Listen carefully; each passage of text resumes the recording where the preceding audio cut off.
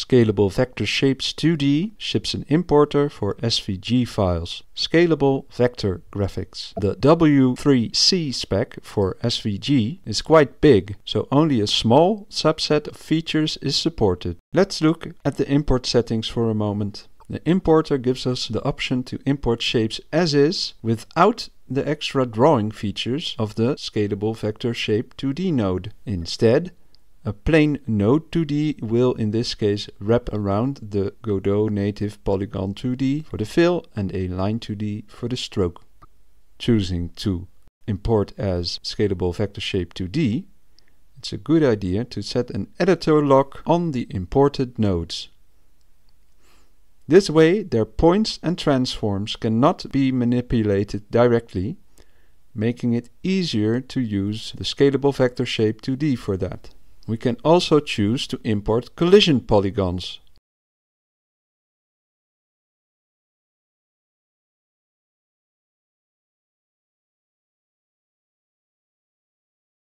Just drag in an SVG file anywhere into the dock to start the import process. And the import log is filled with warnings and messages, including this helpful link to report issues.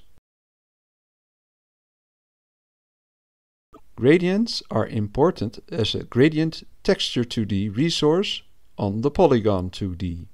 Radial gradients are also supported.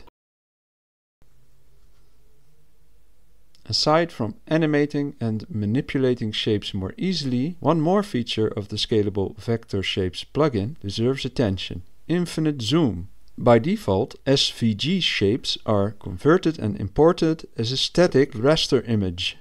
Although the lack of resolution/blurriness of our little rat can be overcome using mip mapping and a greater scale in the Resource Import tab, just look at the memory profile of the resulting texture. Having a 3000 by 2000 pixels big rat consuming 35 megabytes of video memory caused mobile WebKit browsers to refuse to render some resources altogether for me. You can reach out via the comments or get in touch with me on Bluesky. Thanks for watching!